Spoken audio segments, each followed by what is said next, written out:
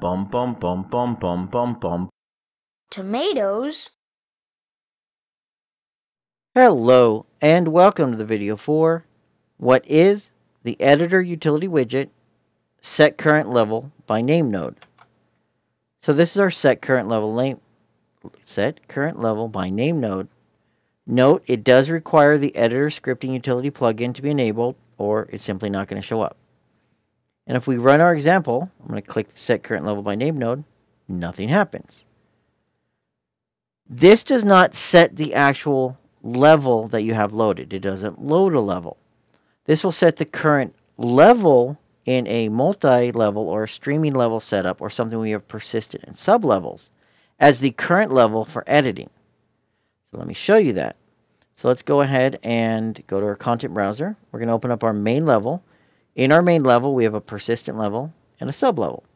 You notice the persistent level is bolded blue. And if I double-click on the sub-level, it's now bolded blue. This is your current level. So anything I did right now, if I added something, for example, it would go into my sub-level. If I open up my persistent level, that's my current one here. You can see this in this viewport dropdown. Anything I do now is going to happen in the persistent level.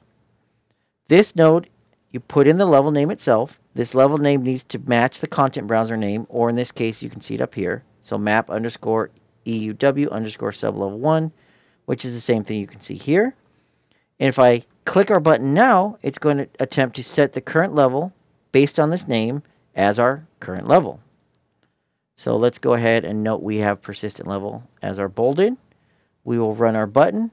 You'll now notice map underscore EUW sublevel selected. We can go back and do it again. And every time I push the button, it's simply going to change our current selected level to our chosen level name based on our input string. Well, input name, not a string. And of course, if it returns true or false, if it's successful or not. That's it. It's a really simple node. It's useful if maybe you want to have a master list of all of your current levels and you want to easily be able to choose them and edit them.